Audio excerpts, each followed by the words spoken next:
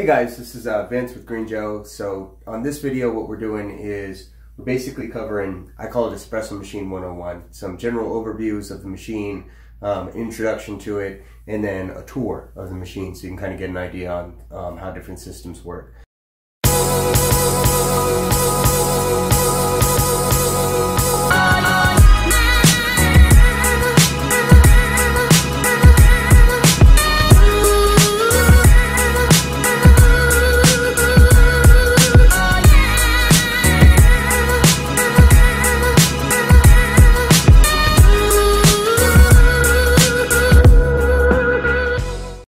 So the espresso machine was invented by, the history behind it is, it was in 1884. There was a gentleman named Angelo Moriando.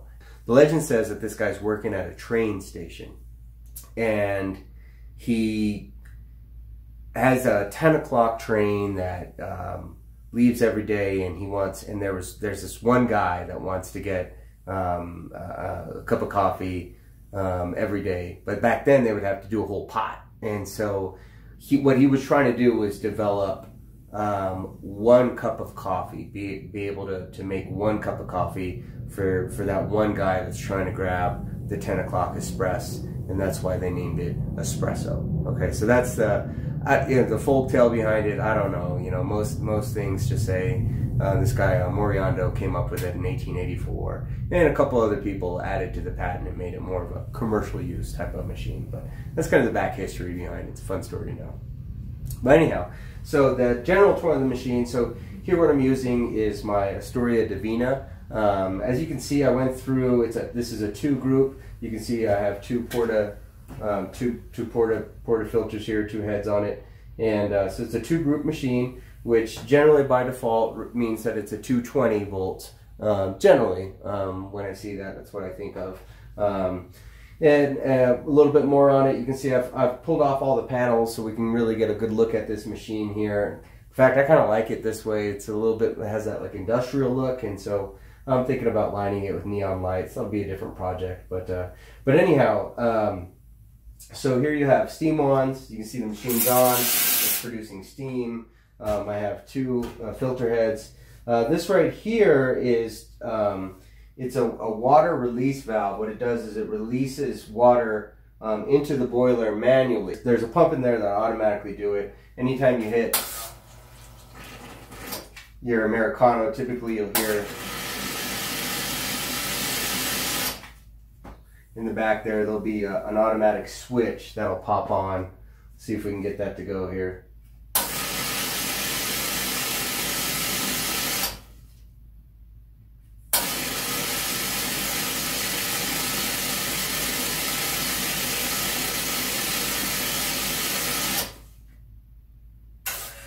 There you go. So there's the automatic pump.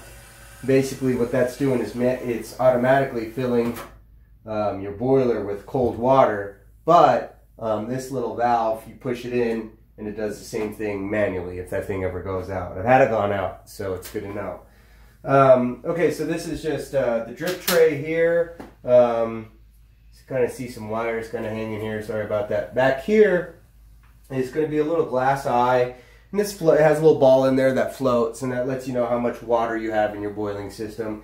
Mine doesn't have any measurement. It would be really nice if that had a measurement to it, but it doesn't. So, okay, and so back here is the pump and the motor. I'm going to pull it in just a second and show you guys that. So that's the pump and the motor. There's some electronical stuff on this side, electrical stuff on this side. And on this side, there's a little bit more electrical. Okay, so here we have a top view of the boiler here, okay? We'll just start off right here. So this particular piece, what this one does here, let me kind of step back so you can see the whole boiler system. So my side panel, my top panels are off, and so this first one just goes to the steam wand. That's all that one does. Goes over here, branches out to the steam wand, provides steam. Provides steam to the steam wand. That's it. It's on top. Steam, of course, is on top. So this is a safety release valve. Basically, it releases hot water from the boiler or pressure from the boiler and stops the boiler from exploding. This is a level probe. When you have it all the way in, basically it stops So water will rise to the end of this probe. This is basically how it works. So if you want the probe all the way down at the bottom, then the water stops rising and the rest of your boiler is filled with steam.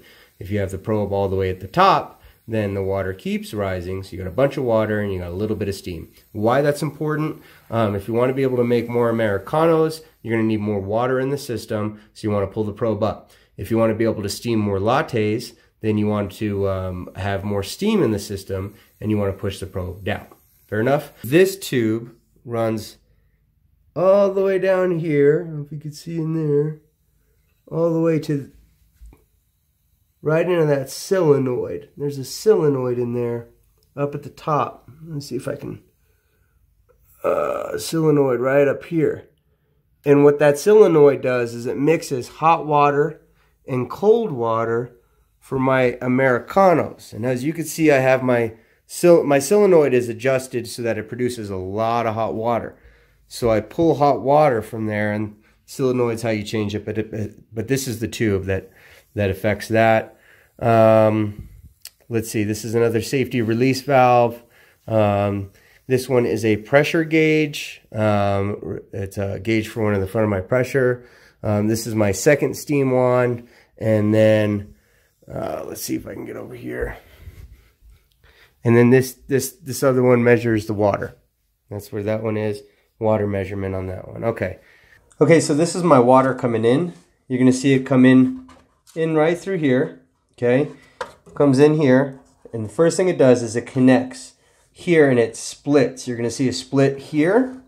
Okay. The first split is going to go to the lower hydraulic assembly. It's going to shoot some cold water up into your group heads. It's going to move down here, get resisted before it goes into the flow meters. So that's the first step in essentially the low hydraulic assembly. Then down here, going back to this split, here it shoots off, and this one, if you can see that, this one goes into the boiler system. So this split goes into the boiler system, okay? And then this is a relief valve, okay? So it's just relieving some pressure. This one right here allows for a manual override to fill your machine. That's what this does, is it fills your machine manually, okay? So you can add more water to your, get this over there. So you can add more water manually by hitting this knob right here. It just opens up that valve, dumps water straight into it. And you can tell there's water in the system because you got this floating ball right here, okay? So that's how you know you got water into the system. This little solenoid right here, basically the job of this one is to ensure that your hot water, or excuse me, your boiler never goes empty. I had once made the mistake when I was, okay, I think I was telling you about the the incident at Helix Coffee. I had made a mistake of leaving my wand open overnight. What had happened was I did a late night catering gig for a movie set, and I was working Helix at the time. They paid really good, so I took the machine out of the coffee shop, brought it down into a local movie set, served, I think it was like Netflix or something, served them all coffee, took the machine back, loaded it back into my coffee shop, plugged in my water, plugged in my drain line, plugged in my electric, and left. And what had happened was one of the wands was open, but I didn't know it at the time because the boiler had not generated steam pressure yet. The boiler was cold. It had water in it, but it was a cold boiler. And so what happened is I left, I went home, got some sleep. Not much that night. I think I came back maybe 3 or 4 hours later. And when I walked up to Helix, I could hear it before I could see it. It was this hissing sound. And as I got closer, I can see in the windows of Helix, there's condensation on the windows. Each one of the windows on my front door had a glass door. So I opened the door to the coffee shop, and my first thought was like a pipe busted or something. I opened up the door, and this cloud just came rushing out, right? This cloud of, I thought it was smoke, but it wasn't. It was steam. And so what had happened is I left the steam wand open, and when the boiler reached temperature, it started firing off steam. And in that process, what had happened is water had had disrupted some of the circuitry board and short circuited the part of the board in here, and so it stopped relaying to the boiler to fill the boiler. And so there's an auto relay that your machine will automatically pump water into the boiler to prevent the boiler from running dry. That didn't happen, and so my boiler ran dry. And what it did is it cracked the heating element, and so it caused me all sorts of mess. Basically, what was happening is I was not able to generate pressure. I can push the motor. I didn't have any problem pushing buttons and pulling out water, but my steam pressure eventually dropped completely. And there was nothing but cold water coming out of my shots. My shots were just murky and blah, blah, blah. And so I had to take it in and diagnose the boiler system, or the heating element. And he did that externally. He was able to determine by putting some electrodes to the back of that boiler. He was able to determine that boiler was not getting electricity like it was supposed to.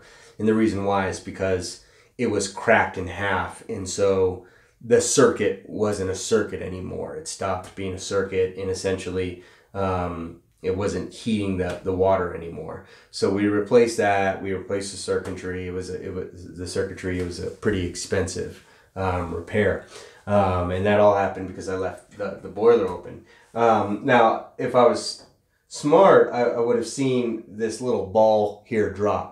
But at the time, I didn't really understand it, and that's also where I learned what this was for. I didn't know what that one was for, and that's the manual override. It puts water into the boiler system if your solenoid isn't doing it for you. So essentially, the things that you need to consider is that espresso machines, they cover two different temperatures. You have what comes out of the group head here, and that's about 200 degrees, and then you have the water that comes out of the steam wand, and the steam wand comes out at 240 plus, so it's above boiling temperature, which is why it's pressurized. So there's two different temperatures going on within this machine, one for brewing the coffee and then one for the steam. And what a heat exchanger does is it allows machines to have two different temperatures with one boiler. Okay, it's just to me it's kind of an ingenious invention. But essentially, if I wanted two different temperature, then conventional wisdom would say that you get two different boilers. You heat this boiler to 200 degrees, you heat this boiler to above 200 so that you create steam. And that's what two boiler systems do. It's a fine way to do it. But you have two different heating elements, thus you're increasing the amount of energy that you need for that system. And in the mobile application, you're going to learn right out of the gate, you want to reduce your energy consumption as much as possible. So the heat exchanger, the way it does it is you have a heating element that sits within the boiler, okay? We'll just use this as an example. You have a heating element that sits within the boiler. And then a heat exchanger runs a copper coil. It doesn't always have to be copper, but it runs a coil. It runs a coil through the boiler, and then it comes out of the boiler. And so it runs water through that copper coil and heats it up. And that allows for the water to be separate. Essentially, that coil is heating the water for your group heads, and the rest of the water in here is steam for your steam wand. So it's a really ingenious invention. But heat exchangers will allow you to be able to have two different temperatures on one boiler. And so this machine uses two heat exchangers, one heat exchanger for this group head and one heat exchanger for this group head. And what happens in order for that water to get ready for brewing, that it has to mix with cold water. Okay, it's coming out really hot. too hot. So it has to do mixing, and that's what your lower hydraulic assembly does. So it takes your inlet water, basically mixes the inlet with the very hot water in the boiler to come up with the perfect temperature, and that's what your solenoids do. So your solenoids are right here. You're going to see that your solenoids are right here, and what they're doing, so you got 1, 2, a 2 up here, you got a solenoid down here, solenoid right here, and then this is also a solenoid, okay? And so each one of those solenoids, basically what they do is they allow different flows of hot water to come in. So you can come in and you can literally adjust these things. Look at this right here. See this one? So I had to adjust my solenoid so that this is my Americanos. This is where I draw Americanos. Well, I wanted that water to be piping hot. So what I did is I came and I altered the flow of the cold water, and now my water comes out of here really hot. So that's what the solenoids do. But these solenoids, basically, they make the adjustment for the group heads. You don't want to mess with those. Same with this one. It's a solenoid for your hot water. This one is the one that it's okay to mess with. And then this solenoid is your automatic water refill, basically, is what that one uses.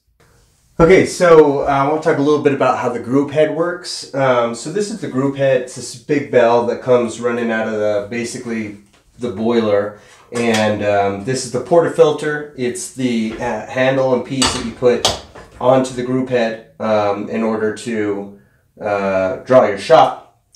And what's interesting about the group head is the way they made this thing is essentially it just runs water, hot water through the group head from the boiler and then draws it back out. So it kind of goes, there's a tube that goes into the group head and then a tube that runs out, and your hot boiling water comes into the group head, heats the group head, and then goes out again. And then of course through conductive heat, it just transfers this heat onto the portafilter. So it maintains temperature essentially on both the group head and the portafilter. So if you've ever touched one of these things, you know they're hot as hell. And they come in a couple different, like, they can get fancy with those things. They have like, so the E61 is the big brass one, but they also have one called saturated, and then there's like semi-saturated, and so there's just different methodologies of the way to heat this big piece of metal and ensure that the portafilter is hot. And the reason they do that is so that you don't have to flush this entire system every time you want to draw a shot, just to make all this metal hot. Otherwise, what you'll be doing is you'll be taking hot water in the boiler and putting it into cold metal, and you're not going to have an accurate temperature doing that. If you're interested in starting a coffee truck, I would definitely visit the website, greenjoecoffeetruck.com. If you throw in a /ad, AD, I do have a free startup guide for you guys there. Just throw in your email and I'll send you the cost of what it cost me to start my first coffee truck.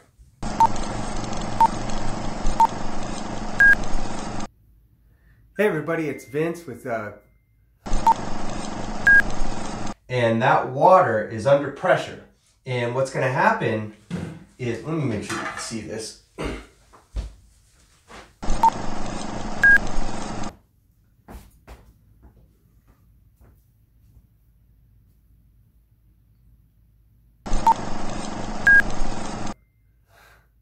Hey everybody, it's Vince with Green Joe Coffee. Thank you so much for visiting this. Feel free to subscribe. It's down below. You want to hit that little, there's a little, basically any alerts whenever we put out a new video. Green Joe Coffee Truck, we're dedicated to pursuing